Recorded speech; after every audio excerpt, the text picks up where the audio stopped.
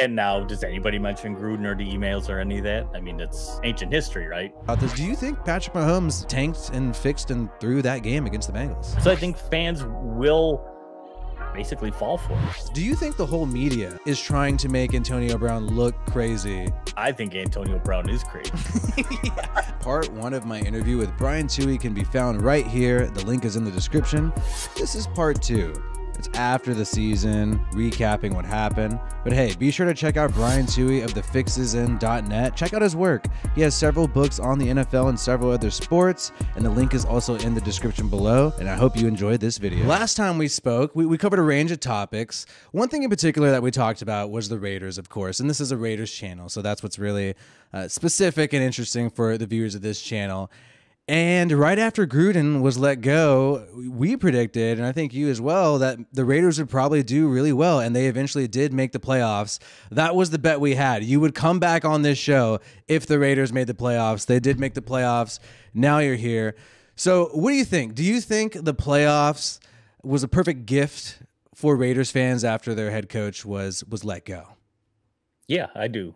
And I mean, I think it also relates back to the fact that they even became the Las Vegas Raiders and they built a brand new stadium in Las Vegas. Because it's really interesting if you look, and I have a chart of it actually on my website, of all the teams that have, there's not a lot of relocation in the NFL, but in Major League Baseball either. But in Major League Baseball and the NFL, teams that either remodeled, like do significant remodeling, renovations to their stadium, or get brand new stadiums, how often they have success right around there, either just before or just after that stadium is built, as if to, you know, say thank you to the city for giving us this free money and free land for building a new stadium, or to thank you, you know, for relocating and that sort of thing. And I think in a way, that's what Las Vegas got with the Raiders this year. So they got their thank you.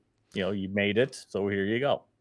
Right, and those tickets are very expensive. Like when you looked at all the ticket prices around the NFL, like the top 5 most expensive games, 4 of them are Raiders games or something crazy like that. Average ticket price. I didn't know that. For regular season and whatnot.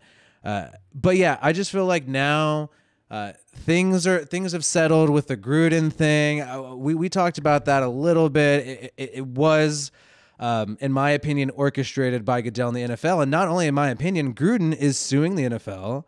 And that's what he claims. He claims Roger Goodell and the NFL had an orchestrated campaign to take him out. How much validity do you think there is to Gruden's claim? And do you think his lawsuit will pan out? They're going to have a hearing February 23rd, whether or not the judge will throw it out in Nevada. Well, it's funny. First of all, nobody talks about it, right? I mean, it was a big ordeal. Like we talked apparently in October. I didn't remember when it was. But And now, does anybody mention Gruden or the emails or any of that? I mean, it's ancient history, right? It's like been buried in a very real way by the NFL. But I think it, you know, given the fact that there were only like 6 emails released, they all related to Gruden and all related to, you know, supposedly his racism out of 400 some odd thousand emails that were available, it seems very targeted. I mean, how can you argue that considering all the emails that were possible? I mean, that's insane. So yeah, I think it was targeted at Gruden. The real question is why.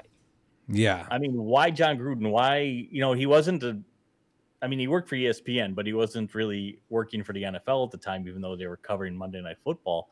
So why Gruden? I mean, that's really the question. And I really don't think if it does, you know, as the lawsuit advances, I'm sure there'll be a settlement and nothing will ever go to court. Because if they go to court, then they're going to have to produce all the emails. And obviously the NFL doesn't want that to happen. Right. They don't want that to happen. And if you go to court, you could have people testify. Like what if Mark Davis, you know, the owner of the Raiders with his little haircut testifies in court? It would be great. It would be great ratings for TV, I think, if it does. But it does seem like it will just eventually get thrown out. It does feel like ancient history. Nobody talks about it. And you do wonder why. And that's one thing that I think maybe we'll never know. We'll never know it. Maybe deep into the future we'll figure this out. We'll see why. I heard there were some comments that Gruden made about Goodell, and maybe this was a personal vendetta. But that seems what trips me out the most is it seems like there's only a small pool of people in the world who are allowed to become NFL head coaches. And it seems like they always cycle through the same ones. Like some guy will get fired and then he'll come back. Even Jay Gruden, Gruden's brother, was interviewing for some coordinator positions and stuff. So it's like, if you're already allowed in the club with all the rich coaches, all the elite people, what would you have to do to get kicked out of that club? Is saying offensive things about Roger Goodell enough to get kicked out of that elite club, in your opinion? You wouldn't think so. I mean, you really wouldn't. I mean, I'm sure plenty of people have said bad things about Roger Goodell within the NFL. And I mean, even though it's through these emails, I mean, I don't know. I don't know what you have to do, because you're right. There is a real closed clique of coaches. And you always see, because they always talk about the coaching trees and how these people developed out of this head coach and whatnot. And there's a lot of nepotism, because there's a lot of sons of former coaches who are now coaching in the league and former players who are coaching in the league. And you're right. It is a very close-knit circle, apparently, of people. And it's really interesting, like you say, how do you get in, and then how do you manage to get yourself kicked out, and like royally kicked out the way Jon Gruden did? I mean, it's really interesting, because, like I say, I have a feeling we'll never know. We'll never know. I have a feeling it's going to go away. It seems like he makes the NFL more money too. Like people, everybody knows Gruden. Like, more people, I think, know who Jon Gruden is, like average people who don't watch football, than like Andy Reid. You know, I really do think so, because he's a character. He's impersonated by Frank Caliendo and stuff. So he really must have did something, or someone really must have hated this guy. But anyways, we have Josh McDaniels moving on to become the Raiders' new head coach from the Patriots. And it is kind of convenient, though. This Coach Gruden gets canceled, you know, gets taken out through a hit job. And then, of course, the Patriots and their staff are coming in to Vegas and taking over. Josh McDaniels, do you think he will bring Spygate with him to the Raiders? Do you think so? Well, he brought it to Denver, right? I mean, that's the exact thing. So this guy, you know, the Patriots cheated. Let's say even McDaniels wasn't even involved, but I mean, we know legitimately Spygate was something. Right. They never really delved into totally what it was, but it was clearly something, and it was something that was very nefarious. And so then McDaniels goes to Denver, and apparently, whether he was involved in the Spygate in New England, who knows, but he does the exact same thing in Denver. Yeah. And he gets busted for it. And now they're just, you know, first of all, the Patriots welcoming him right back after he gets kicked out of Denver after losing. You know, like, no harm, no foul, I guess. And now he's the Raiders head coach. Well, why do you want a cheater? Right. Right? I mean, he's a proven cheater. I mean, I think we can all agree on that. And Yeah. yet there he is. There's the guy you bring in. Yeah, of all the people in the world you could have potentially used as a head coach, you went after the guy who was basically busted twice for cheating and filming his opponents. Right. Yeah. And I guess that's just the way it goes. Like we said, there's some people allowed in this clique of elite coaches. He's someone who's allowed, and you can even get caught. You know, even Bill Belichick, you get caught, right? And you can still persist. Some people aren't allowed.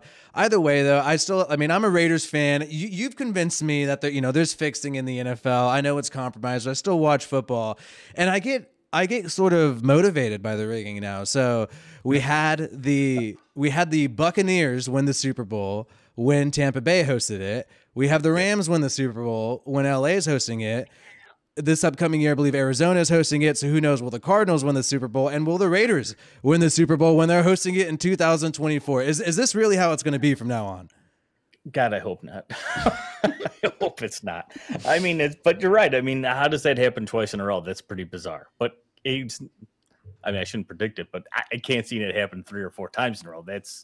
That would just be cliche after a certain point in time. But I think, with the one with the Rams just this year, I mean, think about what the Rams ownership went through, that they relocated the team willingly from St. Louis, broke their lease, cost them almost $1 billion now due to the lawsuit resulting from that moved to Los Angeles, where the NFL apparently didn't need a team for 20 years, but now desperately needed a team there. So they built a $5 billion stadium at their own cost. Yeah. And then relocated the Rams. And now suddenly, geez, here you go, owner. Here's a world championship to help you build up that fan base. Isn't that convenient?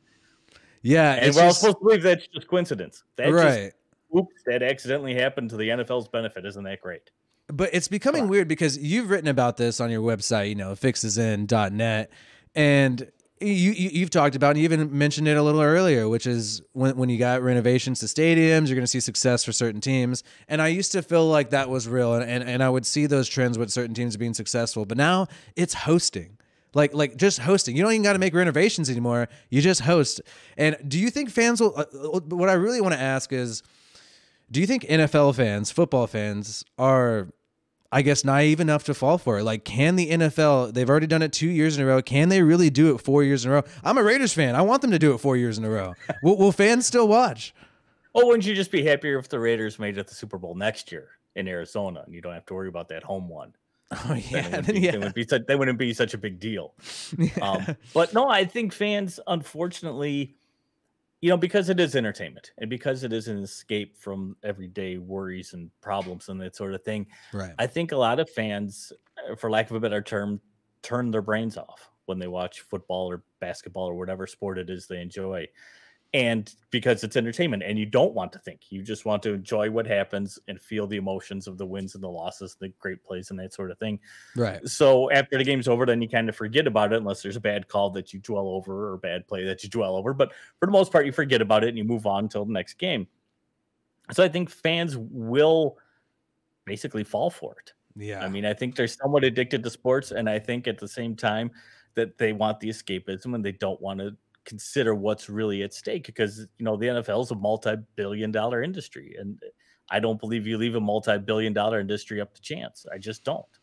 Right, and you've said that you ruin the game for certain people. I feel like it's like if there's a really attractive woman that you see, and then there's someone, and then the person pointing out, well, you got all this makeup on and all this stuff on, and that's why I feel like that's sort of what you do with the game for some people. But it's good, it's insightful, and I mean, it makes sense when you look at the playoffs. The playoffs this year, you've written about this on your website. Has there ever been a playoff, I mean, a year like this where every playoff game just comes down to the wire, comes down absolutely to the wire? And I think the ratings have been higher than they have in over 10 years, if I'm not mistaken. Well, I can't. Well, it's interesting because Wild Card Weekend was terrible. There was 4 blowouts, pretty much, if I remember right. But then the next 7 games all literally came down to the final play or the final drive. And I don't think that's ever happened in NFL history. But isn't it great for television? Isn't it great for people watching at home? Especially when you had like that Bills-Chiefs game that was insane at the end. I mean, it's unbelievable. But yeah, how many times can it come down to the final play, the final drive? And it happened time and time again, especially the entire NFL season. I think someone supposedly sent me a tweet and said something like 43% of NFL games came down to the final drive or final play. Wow, that's insane. That's insane. I mean, that's NBA basketball stuff. I mean, that's really because NBA, you could just tune into the final 2 minutes to see what really happens, and that's what the NFL became. You didn't really have to watch the game until it hit the 2-minute warning to see what was going to happen, and it's never like that in the NFL. I mean, just by happenstance, supposedly if this is all coincidence, there should have been more blowouts. There should have been, especially in the playoffs and especially in the Super Bowl. We haven't had really a blowout Super Bowl in how many years? Oh, it's been so long. Funny, probably since the Raiders lost to the Buccaneers. Yeah, of course. I mean, that's oh yeah, that's great. But I think that game was fixed anyway. Right, for Gruden. I mean, and that's a good thing to talk about because Tim Brown has said that Bill Callahan he thought through the game. Jerry Rice said he agreed with him, but like. The devil's advocate in me is like, why would Bill Callahan help Jon Gruden? It doesn't make sense to me in that way. Well, I don't know if he was helping Jon Gruden necessarily. He might have been just hurting the Raiders. He might have just been hurting the organization. Yeah. I mean, it doesn't mean he was helping Gruden, but he might have been hurting. And I remember I had heard somewhere an explanation why Callahan would do it. And for the life of me, I can't remember it off the top of my head. Right. But at the same time, why would Jerry Rice and Tim Brown, who are, both Hall of Fame wide receivers, why would they come out and say that if it wasn't true? I mean, why would they make that? And that's the interesting thing. It's funny because people always say to me, if games were fixed and players were involved, wouldn't they talk about it? Well, here you had 2 Hall of Famers, especially Jerry Rice is very well respected, and I'm sure Tim Brown is too. And they both came out and said that. What did the media say? Well, these guys are nuts. Yeah. There's no way that was true. Well, so why would some player come out and say a game was fixed if that's the reaction you're going to get? Right. And these are, respectable guys. They're not just some, backup quarterback or something like that.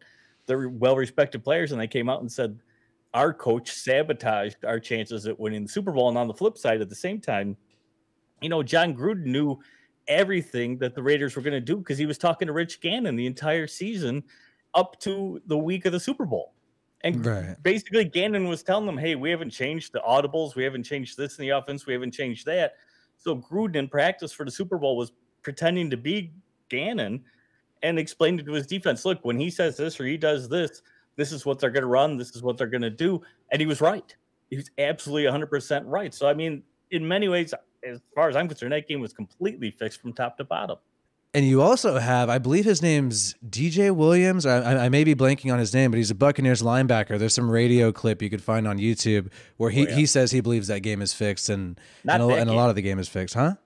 I don't think it was that game. Oh, wait, maybe it was that game. He was talking about he was talking about last year's Buccaneers Super Bowl, but yeah, he had played in the other one. Yeah, and then he said that same thing, like we knew all their plays. You know what I mean? Like, so it is a little sketch in that way, and so.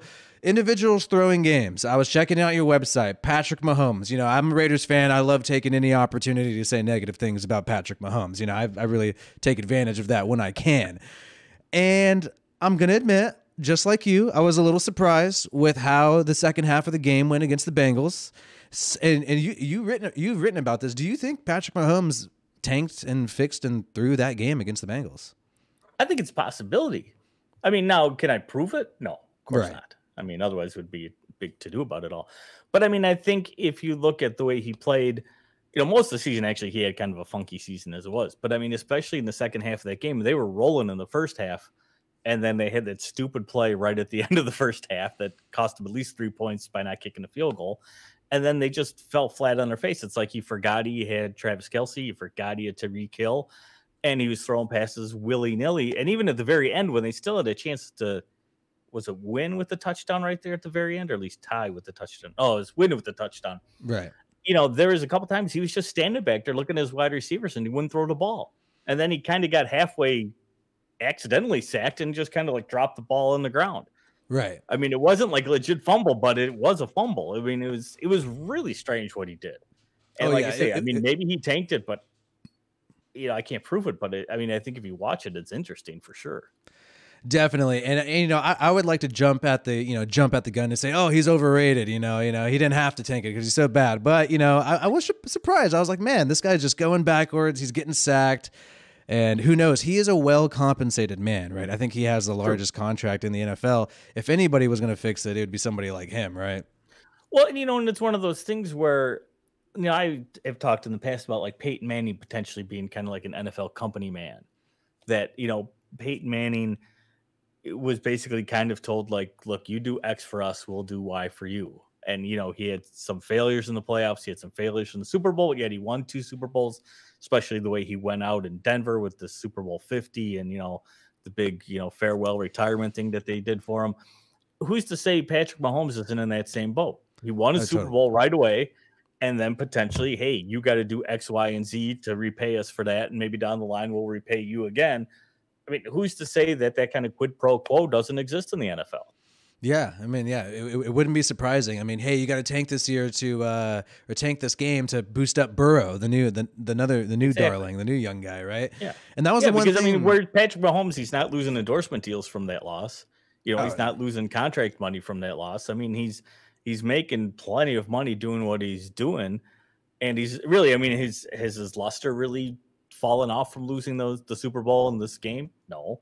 Yeah. So, I mean, people still think of him as an elite quarterback, and he's probably got at least 10 more years in the league as long as he just stays healthy. So, again, if he's that company type of guy that may exist in the NFL that they say, hey, you do X, we'll give you Y, maybe that's exactly what happened. I mean, again, I can't prove it, right, but I think it's something, you know, you can legitimately question and think about because, again, this is a giant business and it's entertainment.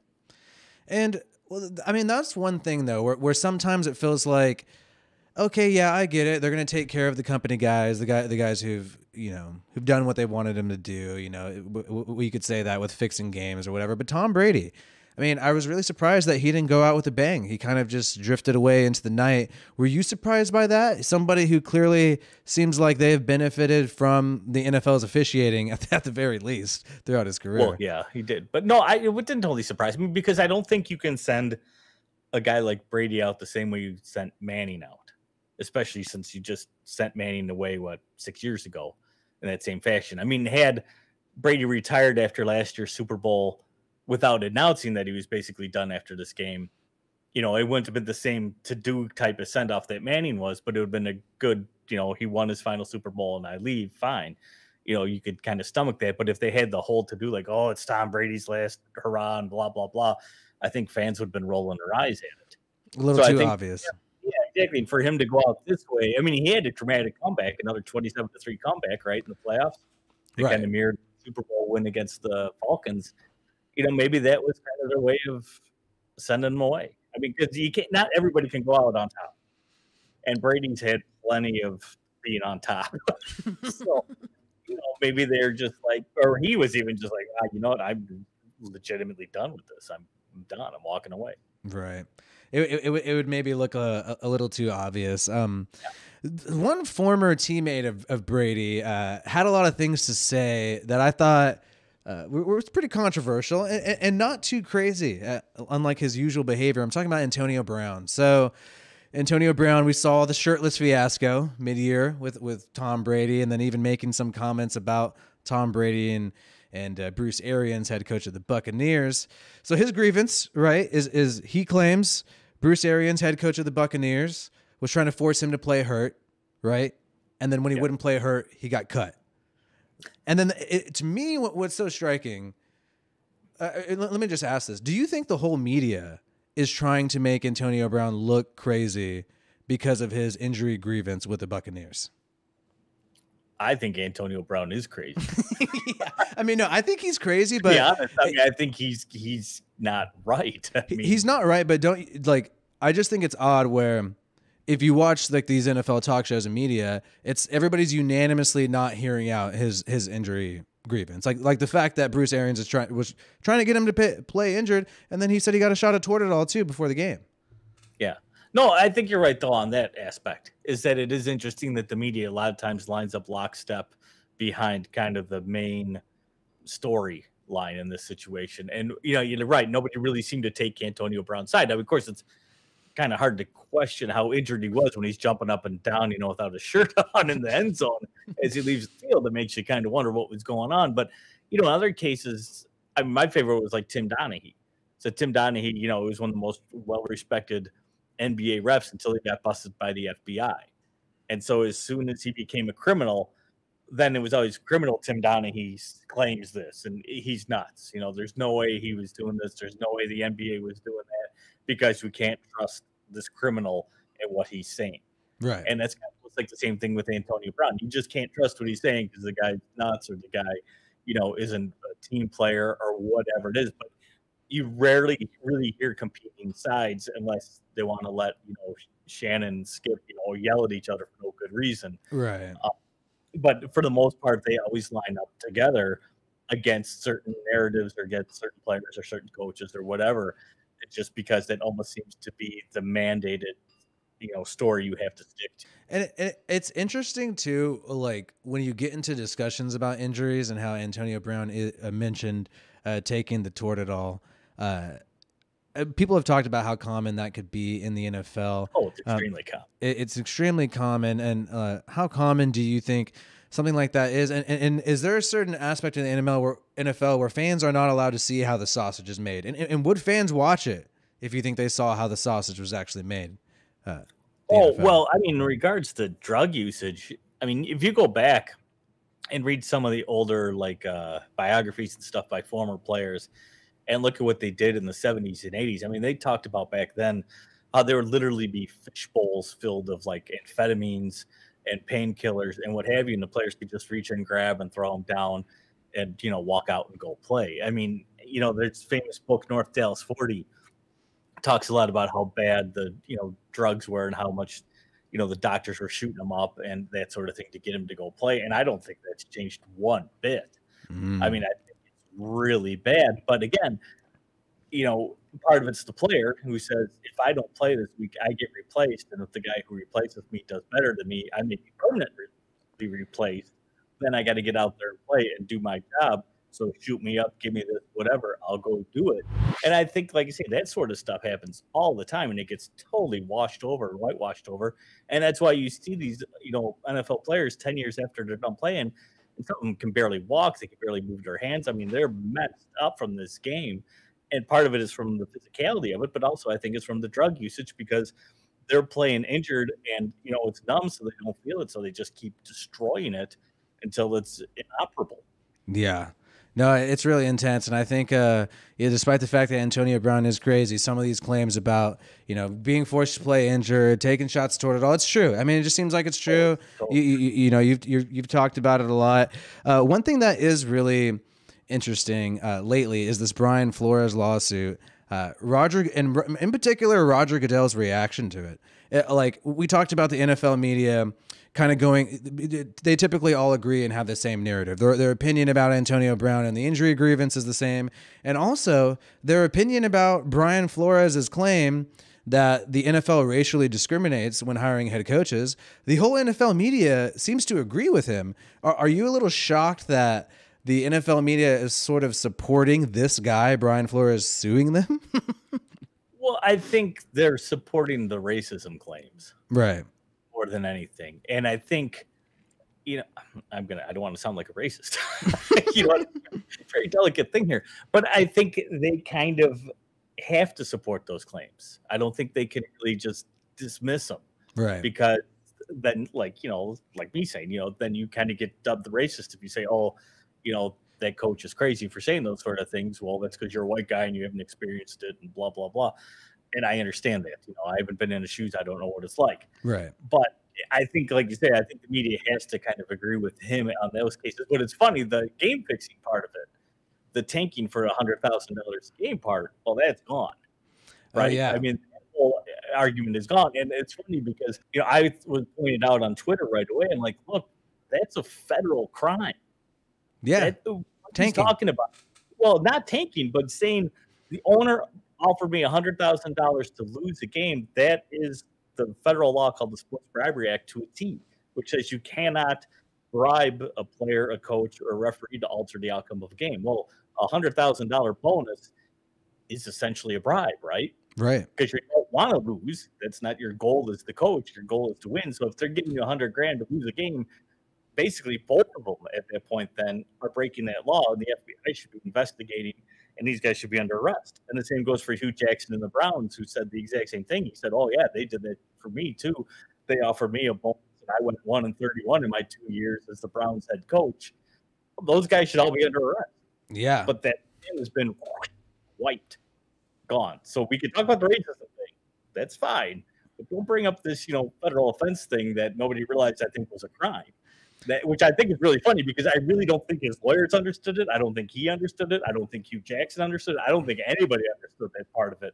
But as soon as it happened, I have a friend of mine who's a law professor, sports law professor down in Florida, and he texted me right away, and all his text was Sports Bribery Act because he knew exactly what I was thinking. He said the same thing.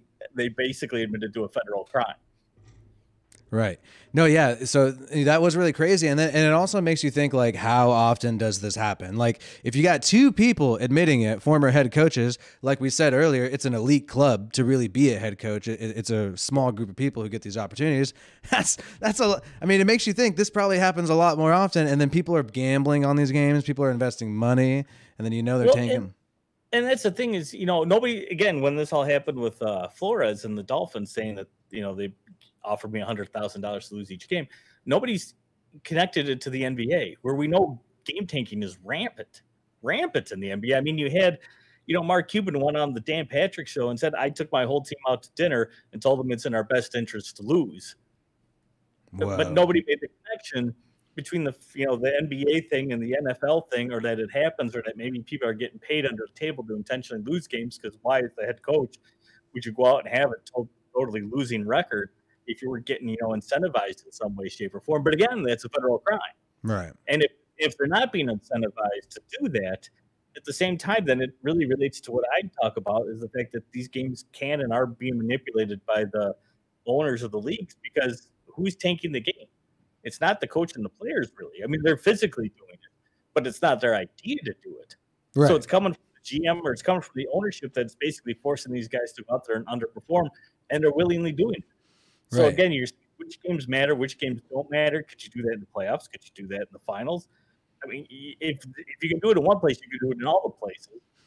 And how often is it happening, and who's being paid to do it? And it seems like the owners are going to make their money even if they don't win. Even if the team doesn't win, the owners are going to make the money. It seems like the players have less of an incentive because you're hurting your record, your stats. stuff like that, Yeah. right? But again, if maybe, as Flores maybe pointed out, well, maybe they're incentivized by money. Right. But again, that's the federal crime part of it. But, maybe that's been going on for decades and nobody's known about it. Because I'm sure, there's been other NFL teams where, it's getting toward the end of the season and, we got a chance to maybe be the number 5 overall draft pick or maybe the number 2 overall draft pick. If we just lose 2 out of these next 3 games, we can really improve potentially our draft position. Well, maybe we should do that. Yeah. And again, it's going to affect the players. It's going to affect the coach, but it's not affecting the ownership whatsoever. So maybe if he says, look, I throw you guys a bone, you go out and do what I want you to do. It helps the team. Yeah, some of you guys may be cut. Maybe the head coach should lose your job. But, let's all make out on this. Yeah. Let's get some money, right? And that's the thing. Money, I feel like, is just invading the NFL at a higher degree because of just legalized gambling. Like, never in my life did I expect that you could just legally gamble like this, on your phone and whatnot. And how much of an impact has that either already, or do you think that's going to have on the game? The fact that gambling is just straight up legal at this point. I honestly don't think it matters. You don't think it matters either way? No, because I think there was so much illegal gambling going on that now it's actually just above the board. I mean, I think that's the only difference is, you can see it, you can do it, on an app on your phone. But before, you could do it by calling your bookie or going to your local bar where the bookie hung out or whatever. I mean, they estimated that there was potentially upwards of, I forget what the number was. It was like $450 billion wagered illegally on sports in the United States every year. Wow. $450 billion is an insane amount of money. But that's what they estimated was being wagered illegally on sports just in this country. Yeah. And now that we've seen legalized sports gambling, and you've seen all the numbers above the board, that estimate probably wasn't too far off the mark. Right. Because, there's, I think what it was, New York just already had $1 billion wagered on sports, and they just legalized sports gambling like a month or so ago. And it's so hard for them to quantify the, underground market. So it's probably a lot larger. It's only what they do know of the underground market. Yeah, I mean, it's a guesstimate, but I mean, even if it was $100 billion, $100 billion is more than the NFL, NHL, NBA, Major League Baseball make combined. 4 times as much is what they make combined. And people don't think that sort of money has an influence on the game or could have an influence on the game. Well, of course it can. I mean, and that's the thing is, they've busted up over the years some pretty heavy duty sports gambling rings in Texas and other places where they were taking like $5 million in bets a week.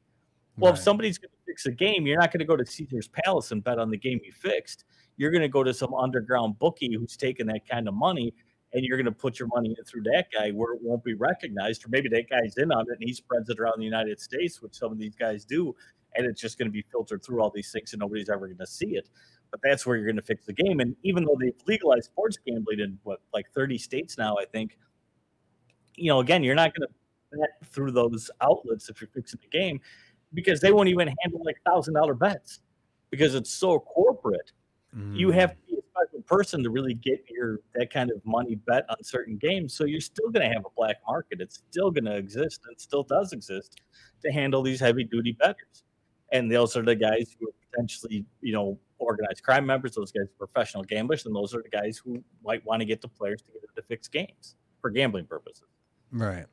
Yeah. And so as far as fixing games, I guess it wouldn't be new if, like you're saying, the underground market has already existed. People can fix games for those gamblers. But I mean, well, because think about it. I mean, like with Las Vegas, if you were a heavy duty gambler living in Texas, for example, if you could fly to Vegas for the weekend if you wanted to bet on an NFL game, right? Right. I mean, how hard would that be? Or have somebody fly there for you or whatever. But those guys weren't doing it. They were betting through some bookie in Texas because it was easier and it was a better deal basically for them because they'd have to go through the rigmarole. They'd have to pay taxes if they won on $1 million bet, all these other things that go along with it. Right. So again, the underground market's not going to go away. It's never going to go away unless the corporate bookies are willing to bet those huge books or make those huge bets, but they're not because they're corporate. They're not going to do that sort of thing. Yeah. And the gamblers aren't going to want to have to pay the tax on the winnings. So it's never going to go away. Yeah, that's true. I mean, I guess it's interesting. Like, why has it taken this long for gambling to become legal for the NFL? Well, it just seems the crazy law that got passed. You know, it was called passed, but the Professional and Amateur Sports Protection Act, which was passed, I think, in 1992, which made it illegal for every other state to legalize sports gambling like there was in Nevada. And New Jersey had the chance to do it, and they screwed it up to legalize it, and they never did. And so then this law existed that prevented states from doing it. So finally, just was it like 5-6 years ago now, they finally challenged it. It went to the Supreme Court, and that law got overturned as being unconstitutional, which kind of everybody knew at the time, but nobody cared because the NFL and all the sports were backing it because, you know, legalized gambling affected supposedly their integrity. You know, illegal gambling didn't affect their integrity. You know, fantasy football didn't affect their integrity, but legalized sports gambling would affect their integrity now because it's legal. Now they're profiting. You know, I think my brother just told me, I think it's the new stadium, was it in Washington, D.C.? Like their hockey and basketball arena, you have to enter the stadium through the sports book. Yeah. I've heard there's a lot of that happening. Yeah. So, you know, it went from being this dramatic thing, this thing that's going to kill our integrity, a thing we can't have happen, to, hey, the only way to enter the stadium is through the sports book. Come on. I mean, it's like, I'd argued this like 10 years ago. I'd go, they're against gambling until somebody legally challenges it, and then they realize a way to make a profit from it. Then gambling, you know, it's the greatest thing ever. And now it's here, and now it's all over TV and everywhere. We'll see what happens, though, with the NFL. I mean, I'm still going to watch it. A lot of my viewers, too, I mean, they still watch the game. They heard your interview, thought you had a lot of good insights, and you do. And hopefully, maybe through your insights from how the game's rigged, we can maybe gamble and guess that maybe Burrow is going to go and win the Super Bowl next year. Maybe Arizona. Maybe that could help out. Honestly, I like Justin Herbert. I like the Chargers. You think they're going to be hot next? Yeah, because he's another type of quarterback that they can build around. And wouldn't it be great? Again, if you want to get conspiratorial here about the Rams winning, wouldn't it be great to have the other LA team make the Super Bowl? If you're really going to build up the fan base, the football fan base in Southern California and Los Angeles, okay, now you had the Rams, now you need the Chargers because you got both teams playing right there in LA. Wouldn't that be that makes a lot of sense. I mean, yeah, I don't want to see that, but that does make sense because even though they're helping the Rams out, they still don't seem that popular in LA from what I've heard. It's kind of weird. Nobody cared about football in LA for 50 years. Yeah. I don't know why it's going to change, but at the same time, nothing builds, you know, a fan base like winning. Right. I mean, I always talk about, you know, like the NHL, like when the Hartford Whalers, they were, you know, little kind of rinky-dink team, but they're beloved. They moved to Carolina, became the Carolina Hurricanes, and wow, instantly they won the Stanley Cup. They never sniffed it when they were in Hartford, but once they relocated and they needed hockey fans down there in the Carolinas, hey, here's a Stanley Cup, and everybody's like, oh my God, you know, we're Hurricane fans. Same thing, they took the Nordiques out of Quebec and they moved down to Colorado. They became the Avalanche, and hey, they won the Stanley Cup. Wasn't that nice? And they built a whole fan base into that. So I think that's what the NFL doing with the Rams. And that's why I think the Chargers are a year or two away from being in the Super Bowl themselves. Yeah, that could totally be true. Maybe Joe Burrow already got what he needed, and football is popular in Cincinnati, so now it's time to help out Justin Herbert. Who knows? Yeah. But I appreciate you coming on this show. Everybody really check out thefixesin.net. Check out your blog, especially on the NFL. You have that page there. It's really cool just seeing the collection of information that you share every week. You always have cool tweets and even are able to show plays too via Twitter and stuff like that. And it's just really cool seeing it all organized there week by week. And one thing that I like to do on your website is like even go back to last year. Like I even checked out last year because I didn't get to see it. And you can go through and see week by week some of your insights on what happened and whatnot. And I think it's really interesting. Well, thank you, Brian, though, for coming on. Appreciate you stepping by. Yeah, thanks for having me. I really appreciate it.